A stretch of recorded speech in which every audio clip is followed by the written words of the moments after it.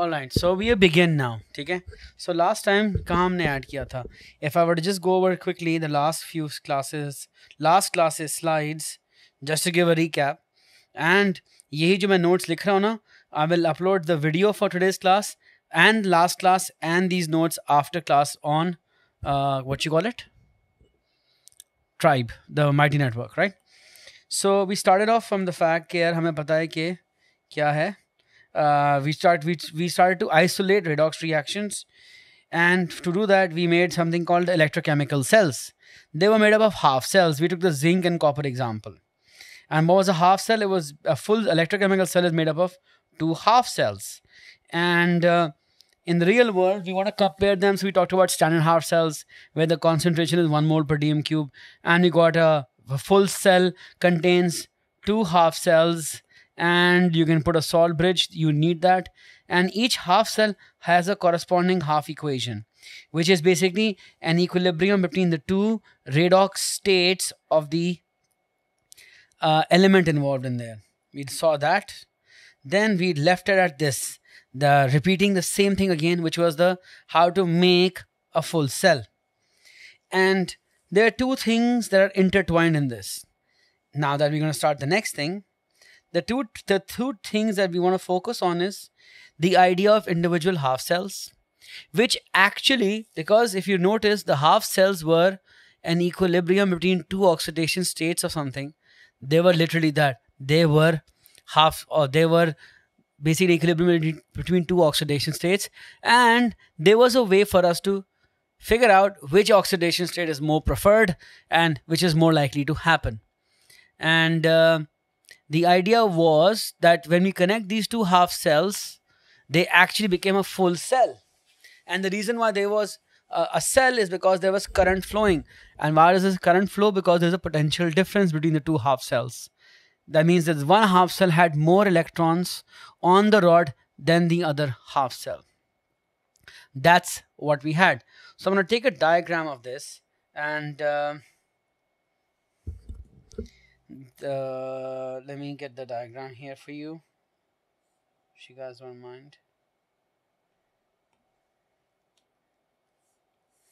It's a very beautiful diagram. I hope I can show it to you guys. Yes, I can. So now we're gonna start. Huh? Even I hope. Yeah. Okay. This is quite beautiful. Hana? It's in a black background. This is copper solution on the right hand side. It's a beaker, so you can see the 3D beaker. And this is copper strip, hence colored a little orangish, purplish, pinkish, sorry, orangish. And salt bridge is just a tube. Huh? Pink solid, yeah, but in real life, it's like brownish, orangish brown ho jata hai because of slight oxidation. Copper colored. Yes. Thank you. Yes. And this solution is some form of copper salt. We either tend to take nitrates or sulfates because they are the ones that are generally most soluble. And on the left hand side is a zinc half cell, zinc strip, and सिवाय copper and gold के, copper is pink in color, gold is golden color. Every other metal is very silvery metal in color. And that metal dipped in a solution, and generally, unless it's a transition metal ion, they are colorless. And zinc is really a non-transition metal ion. We'll talk about that when we do transition elements. But zinc is a colorless solution. And the reason what we had discovered was that because you see, first I've got to explain this to you in terms of what we discovered. And then, what color is silver? Oh, Asif. Let me guess. Purple? Yeah. Anyway, so I'm going to tell you what we discovered. And once we know what we discovered, then you can make predictions on basis of what we discovered. Okay? Now, the way this works was that the reason we figured KR electrons are actually going from zinc to copper, that's what we saw. The reason why they were going was they were definitely going from an area of higher electron charge to an area of lower electron charge. Meaning, the moment we connected this, we saw electrons go this way. That means the moment before connection, the electrons on zinc rod, which I'm showing you outside of the zinc rod, would have to be more than the electrons on the copper rod. Because if there were more electrons on the copper rod, they would have gone from an area of higher electron density to an area of lower electron density. But what we discovered was they were actually going from zinc to copper, which meant that before the wire was even set, the zinc had more electrons on its metal than copper. Now, understand that we started them at the same point. We didn't have a difference. Zinc and zinc's equilibrium was an equilibrium between zinc's electrons and zinc metal. And copper's equilibrium was between copper and copper metal. Like, for example, copper ions and copper metal. So, कहानी ये है कि before the wire is connected, both of these are what we call half cells. Both are ions and the metal in equilibrium. Ion and metal in equilibrium. But using deductive reasoning, okay, if I connect this with a wire, and knowing that electrons went from here to here implied that there were more electrons on zinc than on copper. And this is important for you to understand. That was a signal. This electrons going from here to here told us that there were more electrons on the zinc electrode than there were on the copper electrode, which implied that when I look at these two equations, if I had to do a comparative analysis between these two equations, it would have to be that zinc was lying more to the left than copper was. Because both are producing 2 electrons. But if there were more electrons on zinc than copper, which meant that the first equation went more backwards than the second, or where the equilibrium lied more towards the left for zinc than it did for copper. That's what I'm saying. So what this electrons moving this way proved that the zinc equilibrium lied more, not this lied, right? It lay more to the left, not lied, lay more to the left hand side. Yeah. Following so far? Yeah. Yes. 1 second.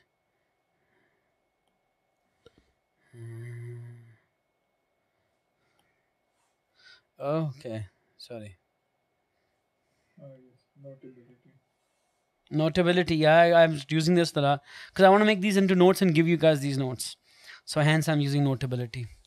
So basically कहानी ये है कि in addition to a cell having its own use, which is यार voltage निकल रही है और current आ रहा है और हमें काम बहुत होगा इसका, वो तो ठीक है.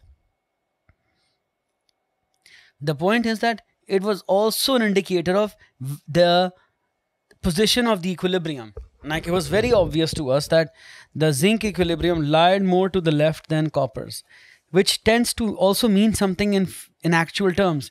It means that zinc rather be an ion more than copper's desire to be an ion. If that was the, see, understand how this connects to your reactivity series. Because the electrons went this way, and I'm repeating it because it's asked so many times this chapter to revise. I want to make sure you guys get it, and you are not the ones asking me for revision. So the idea is that when we connected the cell, electrons went from zinc to copper. What that told me was that there were more electrons on zinc than on the copper electrode, which tells me that zinc's equilibrium lies more to the left than copper's equilibrium. What that means is between the two states of zinc, the ion is preferred for zinc. Or between the two of them, zinc wants to go backwards more, which means between the two metals. Remember, the metals are the unionized ones. Between the zinc metal and the copper metal, the zinc metal tends to ionize more, which is why zinc is, you've learned zinc to be above copper in the reactivity series, because zinc was literally the guy who wants to be more reactive. And then you can use this to actually explain almost all of the reactivity series. That's the actual use for this. The other is to actually understand what's going on in the cell. So the two things I want to, when we'll talk about, is that one was this, and then the cell. And we'll talk about the cell in more detail also. We will. I want to talk to you guys about another क्या कहते हैं, cell. 1 second. Oh, come on. So now imagine I did the same thing with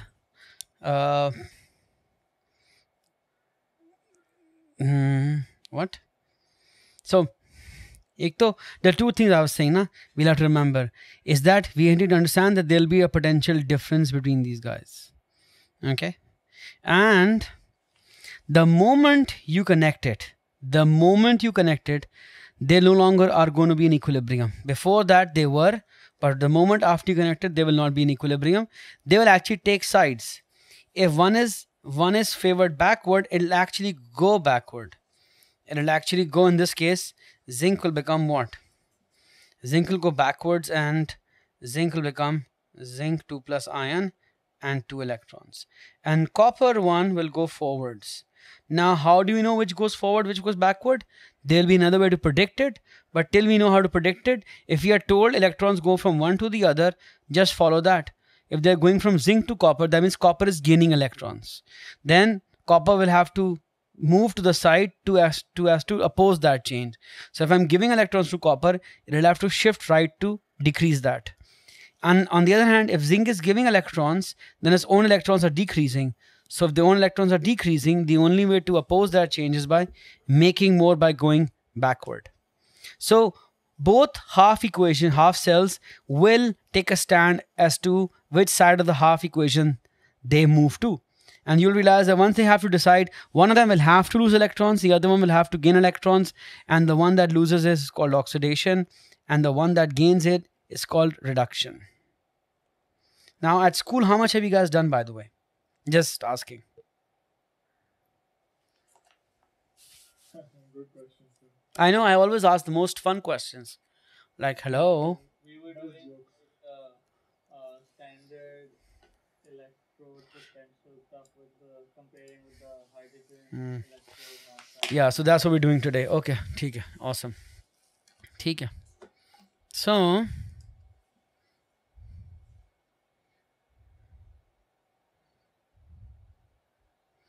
कहाँ था?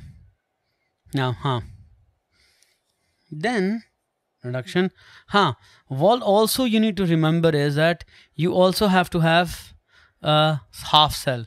So now, once you've done the two half equations, by the way, the two half equations, if added up, will represent the full reaction represented by the full cell.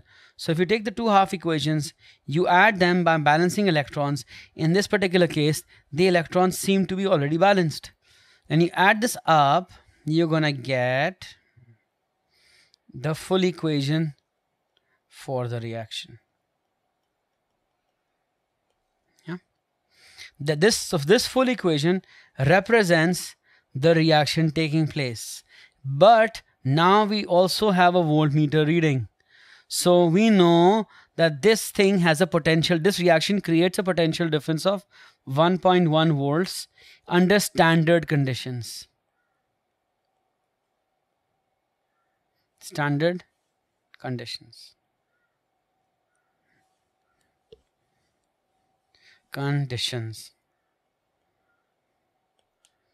Yep. And basically this is the EMF of the cell, and we use the symbol E to represent this value. But if it's done at standard conditions, it's called E0. So E0 is the symbol when this is happening at standard conditions, which happen to be 1 mole per dm cube solution. Now, on top of that, I've got to go back here for a second and talk about the salt bridge for a second.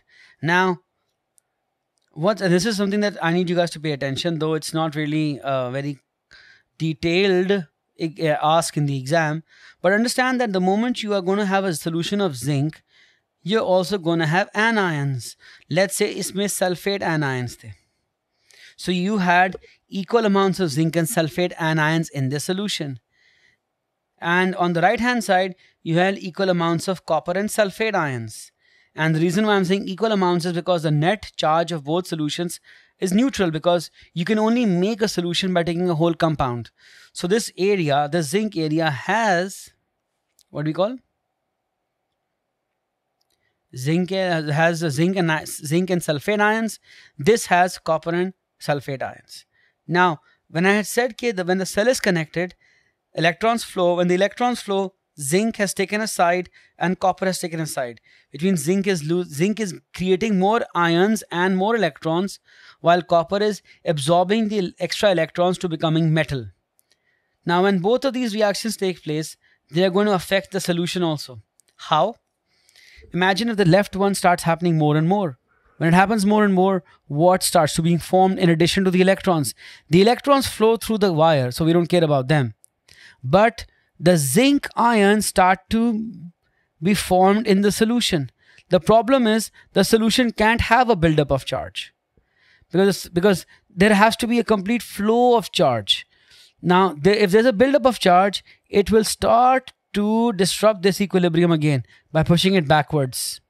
So the idea is, for us to successfully run this cell, we have to prevent the buildup of charge.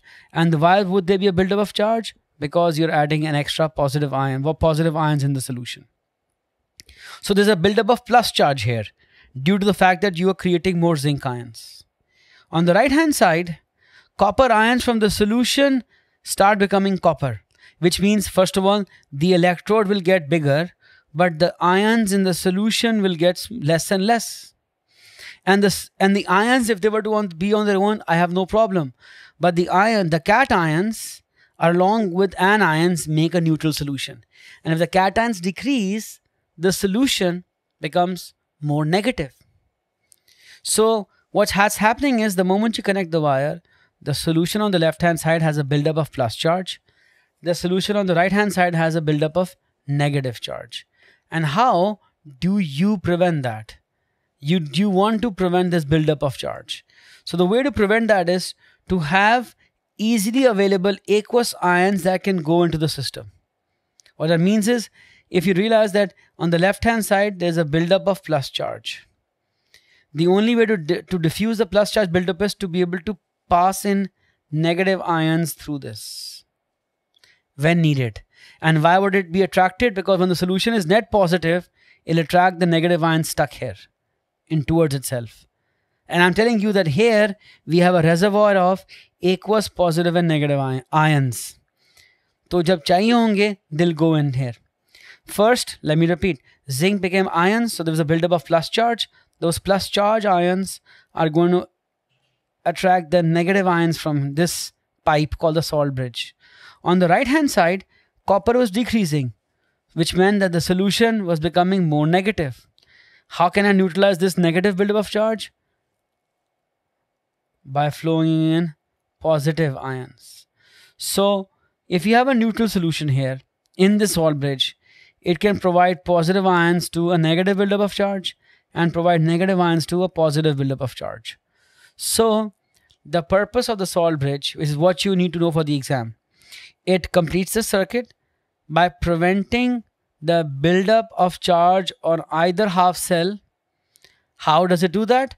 By providing aqueous ions. And we tend to make salt bridges from the most soluble ions because we don't want the salt bridge to be causing any precipitation. The best way to make a salt bridge is to take group 1 nitrates. So salt bridge could be a tube that has a group 1 nitrate solution. Why group 1 nitrate? Because all group 1s are soluble and all nitrates are soluble. And Mustafa joining us. Thank you, Mustafa.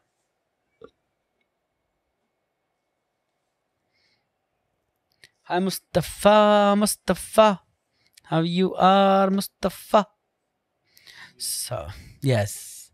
So, we tend to like potassium nitrate a lot or sodium nitrate. Why? Because they tend to not precipitate anything, and they help prevent this buildup of charge. Okay. So now this was one cell. Okay. Let's take a look at another one. Now I'm taking the same cell again, but I'm not actually taking the same cell because I didn't have another diagram. So I'm actually taking, I'll explain to you what I'm taking. I'm going to be taking in not zinc. So it's not zinc, and this is not a solution of zinc. What I'm going to talk about is now I'll take magnesium. So I tell you that this is the magnesium strip, and this solution is magnesium nitrate, aqueous. Obviously, when I have aqueous magnesium nitrate, it'll give me 1 mole per dm cube magnesium aqueous ions. Okay. Now, what am I doing here? I'm doing is that I'm now going to calculate what? Yeah. So now, how would this look if magnesium is connected to copper and not copper connected to magnesium? So not to give away the surprise, so I'm going to delete this first, this copper fellow, the equation at least, and talk about the fact that when we connected this, what we discovered was again that the electrons were going from magnesium to copper. Now, on the left hand side, we have what we call a magnesium half cell. It is magnesium ribbon in a solution of its ions, which means that it would have a half equation which that would look like this: Mg2 plus 2 electrons becoming Mg. And the right hand side was copper 2 plus 2 electrons becoming copper. Now these are half equations that are representing the equilibrium in these two half cells. But the moment I connect the two half cells, what I see is that current electrons are flowing from magnesium to copper. But what's different about this versus zinc is that the potential difference in this particular case came out to 2.62 volts. And if you apply basic O-level thinking, the reason why they have a greater potential difference is because there's a greater difference in reactivity between magnesium and copper than it is between magnesium and zinc. Now, also, this tells us that, hey, there were more electrons on this rod than there were on a copper rod for sure. But because the potential difference was even more than zinc's, I can predict that there were even more electrons on magnesium than there were on zinc. And we could have actually proved that by actually setting up magnesium and zinc half cell also. But that became too much. So let's, abhi ke liye hum ye dekhte hain ki I can literally do this. I can set up everything against copper here. In this case, I'm setting up magnesium against copper. What I realize is that because the electrons are going from magnesium to copper, this equilibrium would have to go left to produce more electrons. And since copper is getting more electrons, this equilibrium will have to go right to accept the extra electrons, while magnesium has to produce extra electrons. Now that means that if this is the overall reaction, the individual half reactions were copper getting reduced and magnesium getting oxidized. So this is reduction and that is oxidation. All right. And so I knew that between magnesium and zinc, the direction was the same. Everything else seemed to happen the same. Magnesium got oxidized like zinc got oxidized, but in this case, copper got reduced. But what I realized the difference was the potential difference. So by looking at this potential difference, I could have made a prediction that magnesium wanted to make more ions than even zinc, which is why magnesium is a more reactive metal than zinc. So basically, it's this kind of setup that we actually use to get our reactivity series. Otherwise, we would not have had a reactivity series. It's actually this kind of setup that got us a reactivity series. But to get a series, we'd have to compare either everything with everything else also, which will be too many comparisons, or we compare everything with one guy. Now, in my last two examples, I've compared zinc with copper and now magnesium with copper. So if I were to summarize that, in my zinc, okay, bad color, don't like this too flashy. So between a zinc, between a zinc 2 plus and copper 2 plus cells में we got the electromotive force of that cell to be 1.10 volts. That just is a measure of the force per coulomb. And the currents, this was the negative electrode, copper was the positive, meaning electrons are going from zinc to copper. When it is the same for magnesium and magnesium 2 plus ions versus copper, that the E of that reaction was 2.62 volts, and magnesium was negative and copper was positive, and electrons are going from magnesium to copper. First of all, if electrons are going from zinc to copper, magnesium to copper, they were both more reactive than copper.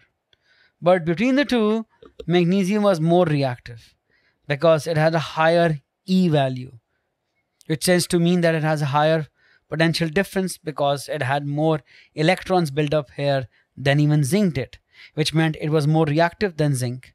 Now, zinc, magnesium, if I were to do this with silver, I'd get a similar example. Silver, potassium, if every metal that you've studied is compared against copper, we could get a value for all of these. And this will help us to actually put them in an order of reactivity. But life couldn't be that simple, obviously, right? If it was, then wouldn't we love it? So somebody said, you know what? No. I don't want to make standards against copper. Because if I had done this, right now I'm just doing it as I'm making copper the standard. But they said, no. We can't have copper the standard. How dare we? We have to be taking the Bible of standard, which is the hydrogen. So we said, let's take hydrogen as a standard. Now the problem is, but I like to talk about it because right now, so far, you have seen half cells that include two oxidation state forms. Like in this case, magnesium का +2 and 0 state है. Copper वाली में again +2 and 0 state था. But so far, you have been able to get away with one of the two states being aqueous ions and the other one being metal solid. And we call them redox half cells. Before we discuss this, the equilibrium क्या कह रहा हूँ? Standard, we should also talk about half cells. Now, what are half cells of other kinds? So the most basic half cell that we have seen is a metal half cell. It's basically the most basic that you've seen is a metal half cell. होता है क्या उसमें? उसमें एक beaker होता है, ठीक है? उसमें हम एक मेटल डालते हैं और मेटल ही इलेक्ट्रोड होता है because it has to pass current, and it's full of a solution basically. And a standard version of writing this is that, why is there a dot there? 1 second, let me do this again. You guys are so quiet. It's like, dude, like I'm teaching at 8 in the morning at school.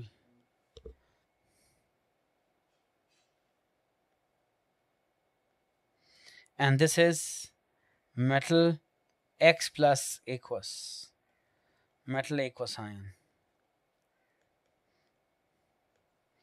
meaning you can use this for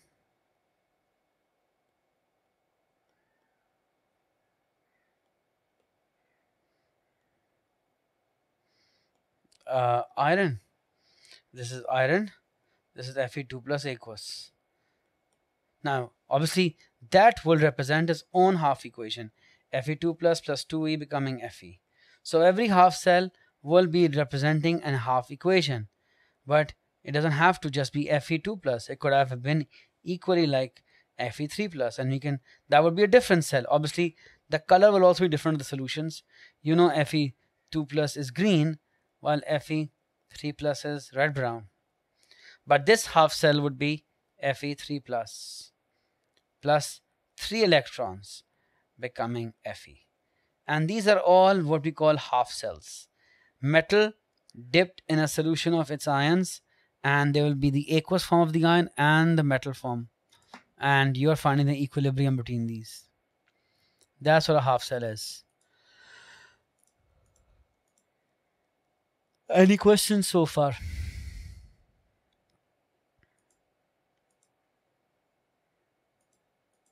Hmm? Everybody? Yes. That's not a question. I don't think anybody has questions. Yes. Yes. Yes. Yes. Yes. But it is not only true to have a metal and yeah, an aqueous ion. Huh, you need a metal to be able to store electrons to pass current. But you don't have to have the whole क्या कहते हैं half cell have a metal. Meaning you could have made a half cell between any two oxidation states of any element. Meaning you could also have had an oxidation half cell between the two oxidation states of hydrogen, which are +1 and 0. And if you had to deduce the half equations for this, this would be this. So either H plus E becoming H2, half H2, or 2H plus 2E becoming H2. And this is a half equation between the two different oxidation states of hydrogen. But in this case, we don't have a solid, we have a gas. So for that, we have a very special human being. No, a special half cell, not a human being. And that is a standard hydrogen half cell. And the way that looks is like this. It's in the notes also, but I'm pasting it here too.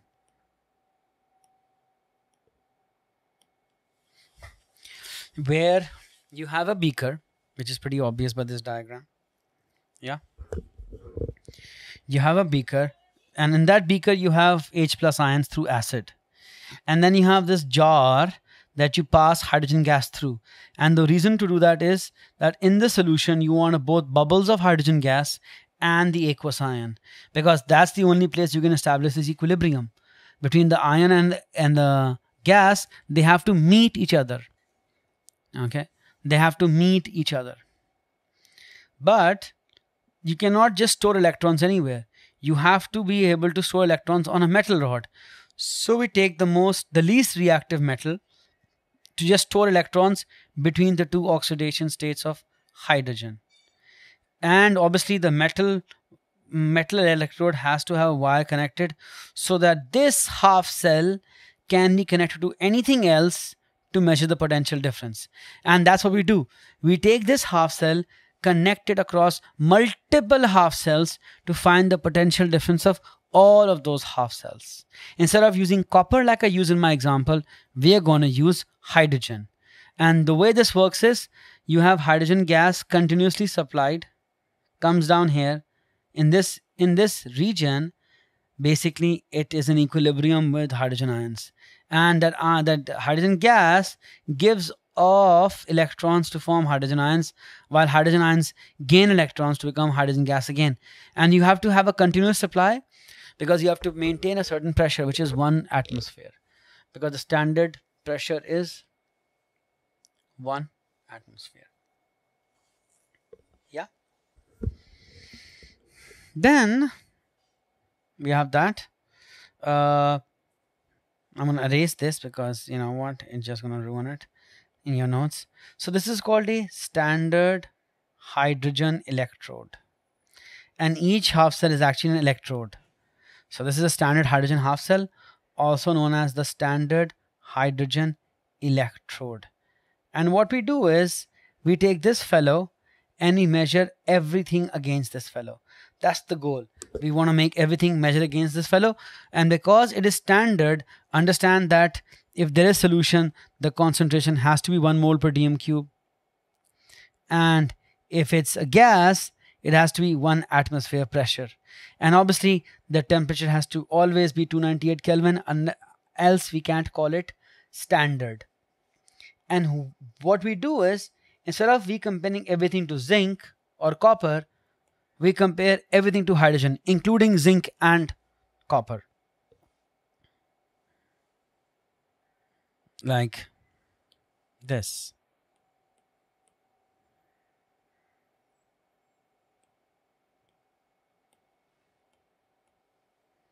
1 second.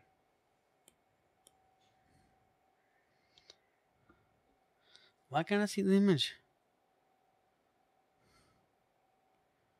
Oh, there you go. What is this bullshit?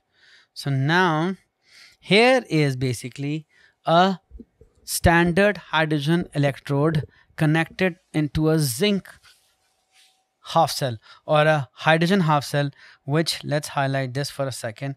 This is your standard hydrogen electrode, which is basically a beaker of acid and hydrogen gas being bubbled through, and it's the platinum square. If you notice that, that's a square electrode there only just to facilitate the electron transfer. And there's a half equation that is representing this half electrode, half cell. That equation is hydrogen ions. Again, the oxidized form first, gaining electrons to become the reduced form. You can write it like this, or you can write it as H plus E becoming half H2. It doesn't matter how you write it, in which form. But on the right hand side, left hand side, we had zinc in a solution of its ions, and that's zinc metal in a solution of its ions. That makes this a zinc electrode or a zinc half cell, and you connect that across, and you have to have a salt bridge. And when we do connect it, what we have, and because obviously there's a Z zinc Eb half equation, which is zinc 2 plus 2 becoming zinc. And remember, every half cell will have a half equation, which will be the two different oxidation states of the element, where the more positive one written first, gaining electrons to become the less positive one. And once you connect the wire, the two equilibriums have to take sides. One will have to go forward, one will have to go backward. In this particular case, what we discovered, that's why these signs exist, minus and plus. What I'm telling you we saw was electrons moving from zinc to hydrogen, which meant that there were more electrons on zinc than there were on the hydrogen electrode. And if they're going from zinc to hydrogen, it meant that the zinc's equilibrium equation was shifted back. Therefore, hydrogen have to shift forward, because zinc would have to continuously lose electrons to keep passing the electrons. So the actual reaction taking place here was zinc becoming zinc 2 plus ions, while the other half equation would be, let's say, hydrogen ions plus electron becoming half hydrogen gas. And obviously this would be oxidation, and the right hand side would be reduction. And the potential difference in this case was 0.76 volts.